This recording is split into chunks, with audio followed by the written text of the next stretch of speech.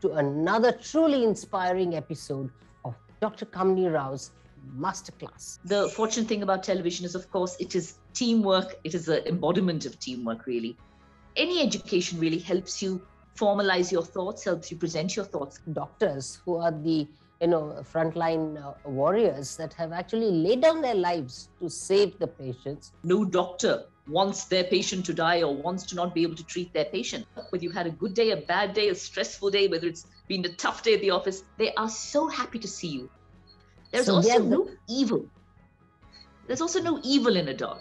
They may fight other dogs if it comes for territory or for food or for mating, but there's always a reason. There's no question of not liking another dog because of the color of the dog's fur or the dog's caste or religion. There's nothing evil in them. They're very pure creatures. Absolutely. In fact, once you see a dog, you get so much of a stress buster with them that it sort of makes you understand and introspect. Why is it that human beings can't behave like dogs? Why is there so much of trust deficit? And why is the world going in that kind of direction? And you start introspecting. And I have found many a time that people who have dogs in the house behave differently to ones that don't have dogs in the house. And you can actually look at people who have had dogs and they know what kind of empathy that they have. And this makes me wonder that do dogs teach us more than we teach dogs? And that's a point that I would like to leave with you, because I know you know it better than any of us here. But that's that point I just want to leave it with you. The other thing I wanted to ask you, Maya, is that you've been doing a whole lot of very critical kind of coverage of news, like for example the Veerappan and the Mangalore crash that you did, the air crash. Now, what were the important, human interest stories that you got out of this? Can you give us something? I remember when the tsunami happened back in 2004. I was on duty that Sunday and I was attending a routine press conference by Venkaiah Naidu at that time. And then we heard that there had been a big wave that had hit Chennai. That was the first we heard about it. And we heard that people on the beach of Chennai had been washed away. Now, information was still coming in very slowly. This was before the days of widespread mobile phones, before the days of social media. We were not yet sure what was happening, but we knew something bad was happening along the coastline, along the east coast of India. So we literally left. My camera person and we literally left. I remember buying some t-shirts or something along the road where our office was. And we just left towards Chennai, towards Pondicherry. And as we drove along the East Coast Road, towards Kadalur actually, which is one of the worst hit areas, we saw thousands and thousands of people walking in the night with their children, with their belongings, walking along the East Coast Road. And we didn't know clearly what was happening or the scale of what was happening. That came in later on. We thought a few dozens had been killed. But one thing I remember, when I reached Kadalur, it was daylight. And we saw a man lying on an upturned boat, one of those small coracles. The boat was hundreds of feet inland. It had been washed in by the sea. And he was lying face down on the boat, sobbing and sobbing and sobbing. We assume that he has lost somebody. He may have lost all he had, his home, his property. But just that image of that man crying his heart out on that morning in Kadalur, on that upturned boat, it really brings home the human face of any such tragedy, the human face of really anything like that. We may see it at a news headline, but for the people involved, it is just so heartbreaking.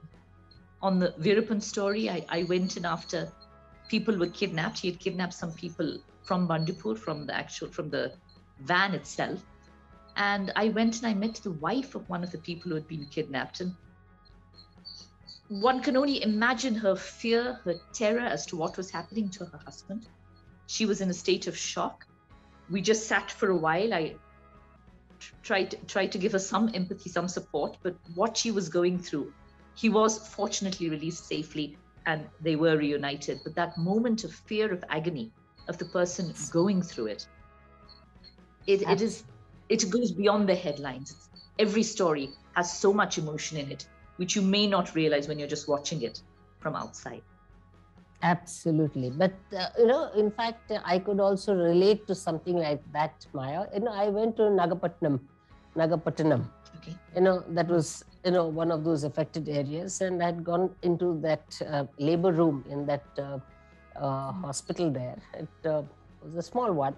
And I found that the walls in that labor ward, the water had reached up to 8 feet high. And one of the patients, who was a 42-year-old woman, was actually plastered against the wall, and you could see the blood splattered. She was into the second stage of her labor, and the blood was splattered against that wall, and the wet wall had actually, spread that blood. And I could just stand there completely struck. As an obstetrician gynecologist, I could not move. I just saw that. And then they explained that this was a 42-year-old woman. While she was delivering the baby with baby's head out and body inside, the wave just took her away, and the obstetrician and that entire team into the water. And believe me, even today, if I think of it, I get that cold impulse down my spine. I went and, brought everything that is required for that labor ward, and then I went back. But I felt that, we keep thinking that, we will do this, we will do that. And, it's a matter of just about 2 minutes to 3 minutes that water came and went. But everyone's life had just gone.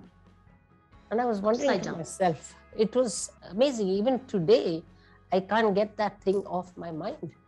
There was a woman, I know she hadn't got, though of course she didn't go through IVF or anything, 42-year-old, had been married for approximately 2 years, but in delivery, she was just pushed out.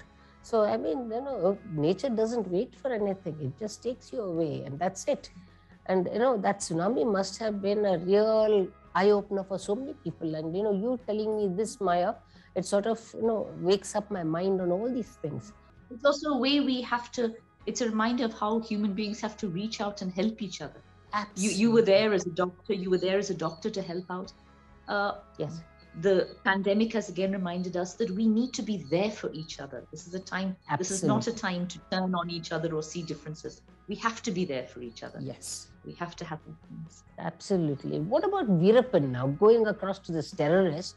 How did you cover that story, and what did you feel about that whole thing?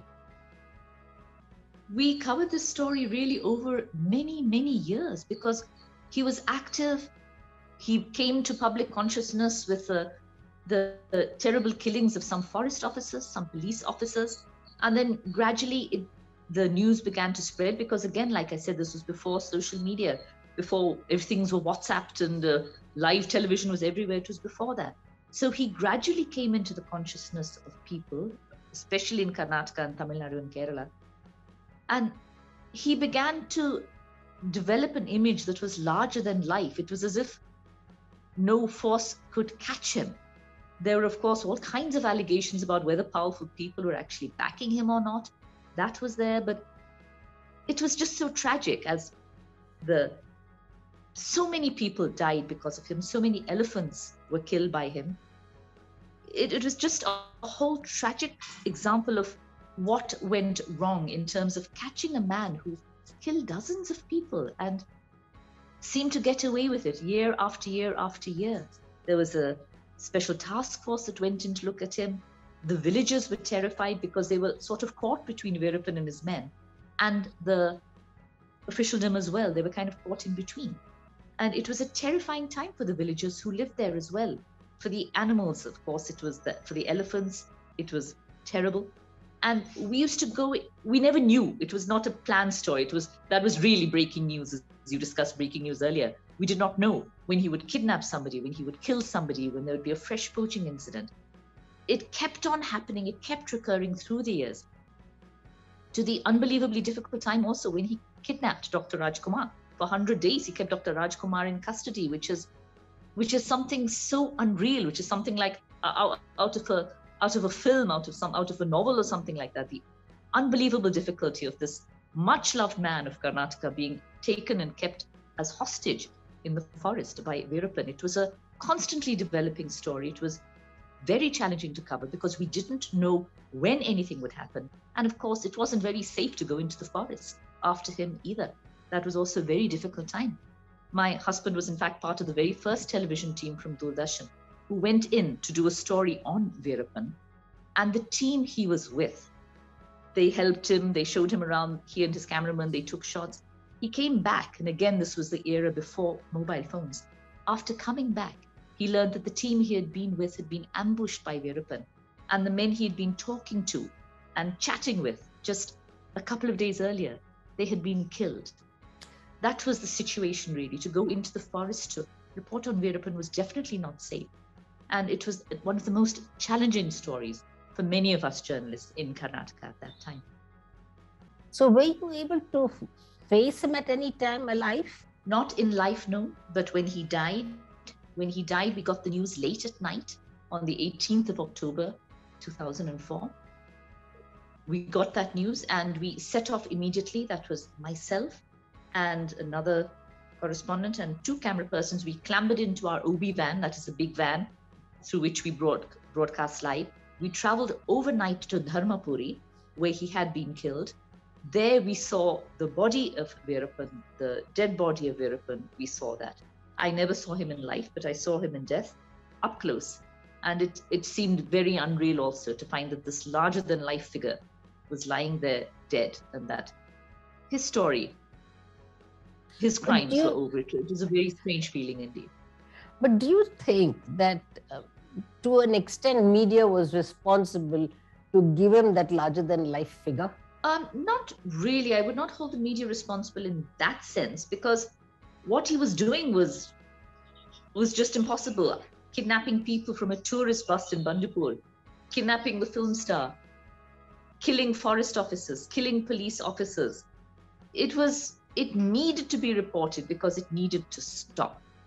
And also remember, in those days, there was not that kind of 24-hour non-stop television breaking news that there was earlier. There were limited media options. There were, of course, local newspapers. There were, of course, local channels as well, which did do some coverage, which may have been seen to have been a bit sensational. But the fact of the matter is that news was sensational. What Veerappan did was breaking news, the real definition of it. I don't think the media did much of a role in making him larger than life. I think as a criminal, he was larger than life. He was had such an enormous impact at that stage in the southern states. But then when you looked at him, he really did not look like those usual big, burly kind of characters. He looked a very nondescript person. What do you say, Maya? The very distinctive feature about him was his moustache, his massive Veerappan moustache. That was a very eye-catching feature. But even that had been shaved off. By the time we saw his dead body, that moustache was gone. So maybe like what we would say, the strength was all in his moustache, okay? Or the brains were all in the moustache or something like that. Because, I feel he was quite, what do you say, a wily person, thin, from what I see in the television pictures, etc. He wasn't very fat or anything, that kind of a person. He could climb the tree very fast and he was very quick on his feet. Is that what you had heard also? Yes. I don't think he was a big or physically very powerful man, but of course he had to be tough in order to withstand that forest life. And he was very strong that way in terms of being able to have those rough conditions, because they didn't live in luxury in the forest. They did have a very hard life, and he did manage to live like that. And of course, with guns, if you have guns and weapons, you don't need to be physically strong yourself. Yes, so I'll just take you a little bit onto my subject, Maya. Now, we've got this ART guidelines and we've got surrogacy bill. Do you have any thoughts on any of this? Have you gone through any of it? Not in great detail, It's I have a view which... What's your view? It's maybe a very different view. I think if one wants to give love to a child, it may be a little different, because I know you've been helping a lot of families make their dream come true of having a child. But I do think that if you want to love a child, there are children there who need a home, who need love. So okay, why don't you it adopt? may be a very different view. It may be a different view like that. Yes. Okay, but in fact, many times when we ask them to get across to Kara, it takes more than 2 years to get a child, and then there also you don't get a child now because it's so difficult for them to actually get a child, because the adoption Yes. agencies are also overwhelmed with the number of people seeking adoption, and we are not able to actually. Yeah, it is very difficult. Many people have said it is a very tough and very emotionally draining process as well, in order to actually get across and bring a child home. But I'm sure that ultimately it is worth it, because the people who have brought children, who have grown their families this way, of course, are extremely happy about this. So no, if you can get, believe me, it is worth it. It has to be simplified. Yeah, the process has to be simplified. It has to be made easier, and it has people to be should made easier. I think, Maya, I fully agree with you. It has to be made easier, but it is so difficult for everybody. You keep on having them, go through the most private kind of these things, get these foster people to go there. And even when we give them letters, they just don't do it easy. And it becomes very, very, embarrassing for these people. So I feel that if the government can make it a little easier, I think, more people will come forward and take it. Absolutely. 2 years is too long a time for a person who's 45. And for the child also, for child as well. Children, it's very difficult. Children in institutions with the best of will not be able to get the same kind of attention, the same kind of undivided love, the kind of care that they need in order to grow. I mean, so children in institutions, it's the ideal place for a child is, of course, with a family. And if the process is made simple, I'm sure that many other families will actually adopt a child and grow their family that way. I think many are frightened by the entire process, and that way the government has to make it as simple and painless as possible. Now, you've received so many awards, Maya. I looked at all the awards, but can you tell me which was the award that really made you feel very happy? That this was the right job that you got in? Any recognition is really, it makes you feel good. It makes you feel good that people are actually looking at your work and all that. But there are some, of course, which I remember more. There was one which I got from an animal welfare organization. It's a very cute little thing with a paw on it, which says, "You are possum." And I like to think that people who are working full-time in the field of animal welfare feel that I have been able to raise a little bit of awareness. That is very important. Also, the Karnataka Media Academy Award I got for a film I did on Bangalore, the changing face of Bengaluru, the way it was, the sleepy garden city, the pensioners' paradise, to the IT paradise, to the way it has changed. And that was very, very important for me as well. In that, I also interviewed my father, who was a quintessential Bangalorean. He was born here as well. He was a writer, Ramchandra Sharma. And I spoke to him about the way he has seen the city change over the years. And that was a program that was very important to me, because I love Bengaluru. I'm hurt by the way it is changing in some ways. I know that I could not imagine living anywhere else in India, but the city needs care, it needs love. So it was a very important film for me. And I got the Karnataka Media Academy Award for Best Anchor for that particular thing. That was also very important. So each award which comes, I've got an award from a group which is working in suicide prevention. That is also very important to me. So any recognition really is lovely.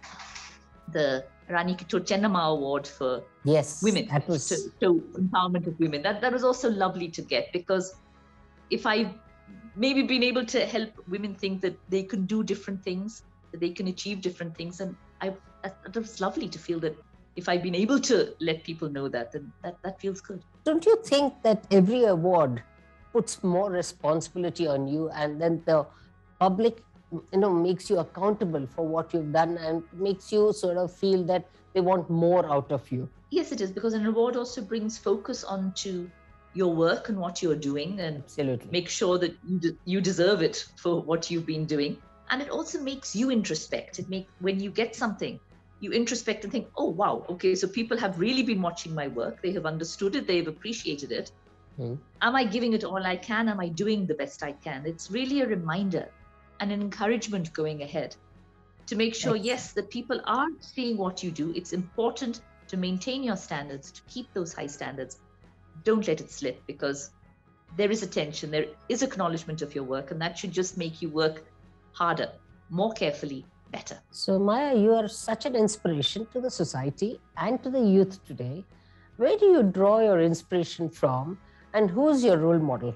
Oh, there have been, of course, many people in life who you look up to and you marvel at them, really. I think in many ways, my mother has been a huge influence on me.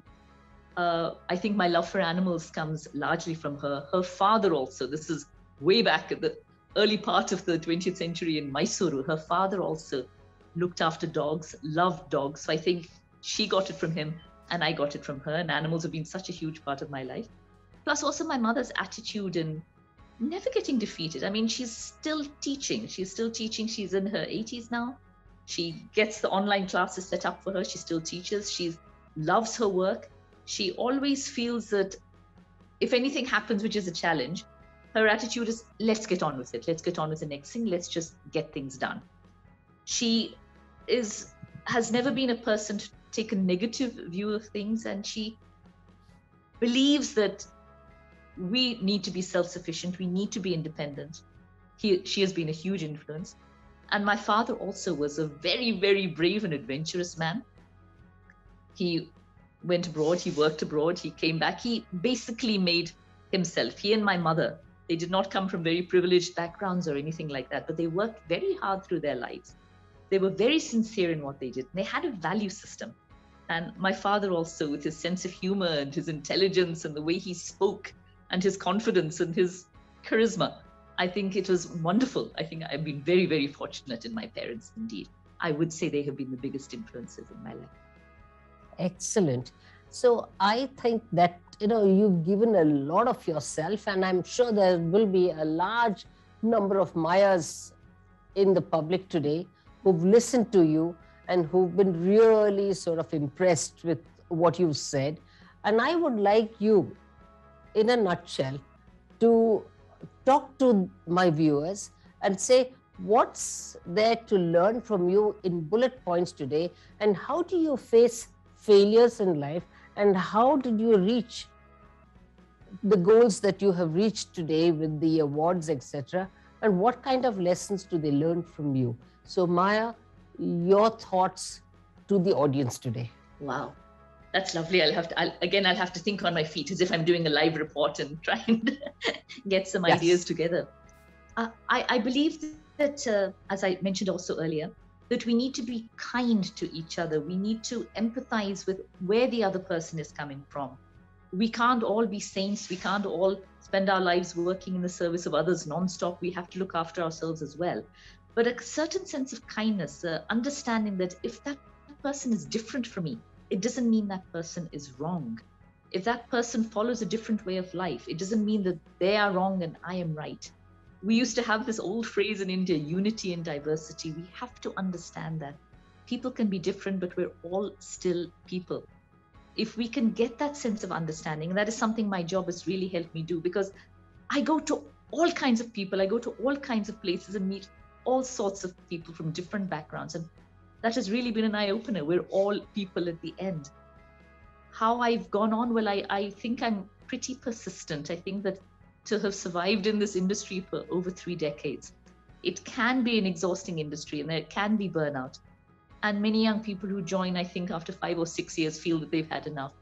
But I have enjoyed the variety. I'm curious by nature. I want to know things, which is a very good thing for a journalist. And in life as well, if you're curious about what happens next, what is behind this, what is the reason for this, I think that also helps a lot. I think it's very, very important to have a sense of gratitude for what you have.